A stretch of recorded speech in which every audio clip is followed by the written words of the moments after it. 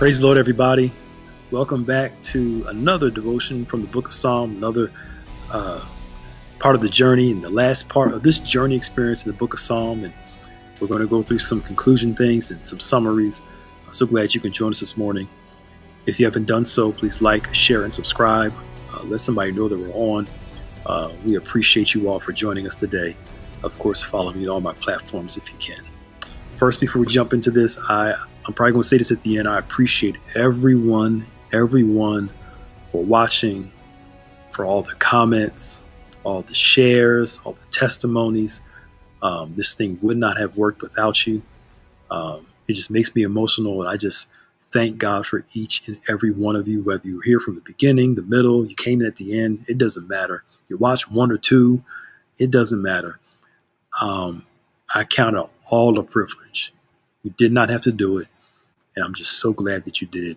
And I love each and every one of you. And I appreciate you all for taking this journey with us.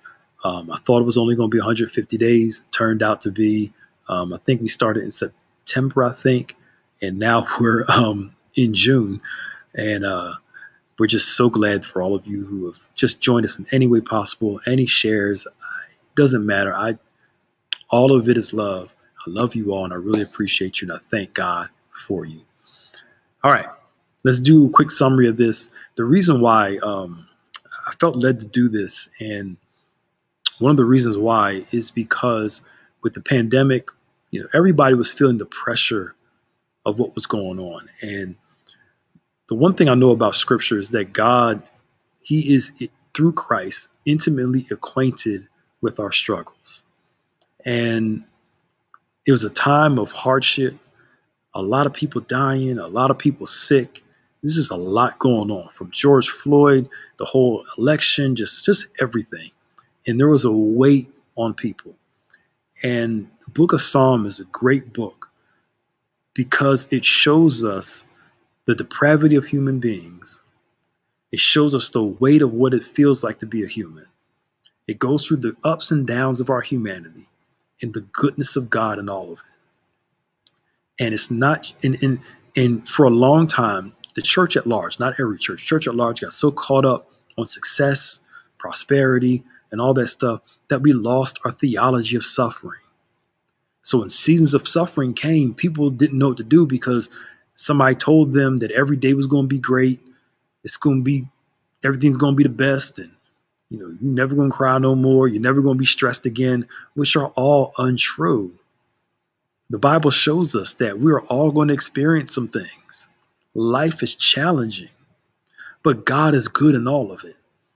So as we went through the Psalms, it was to show us chapter by chapter how God moves in the human condition.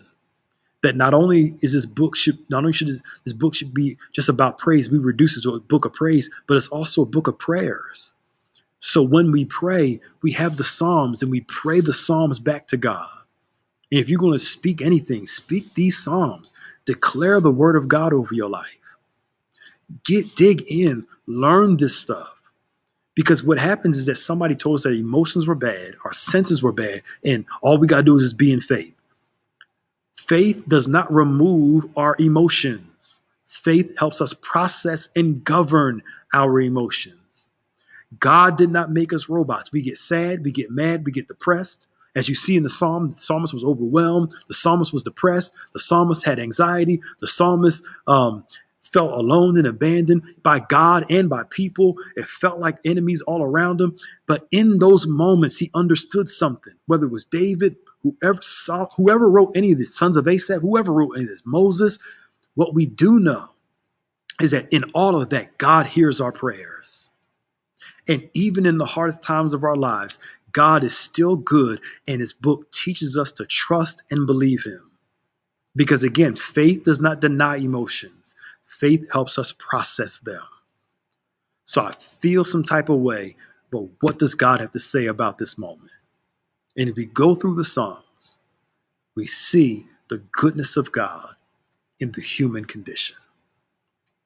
I want you to go back and watch some of these and read through the Psalms, learn them. Because why? They're strength to your soul.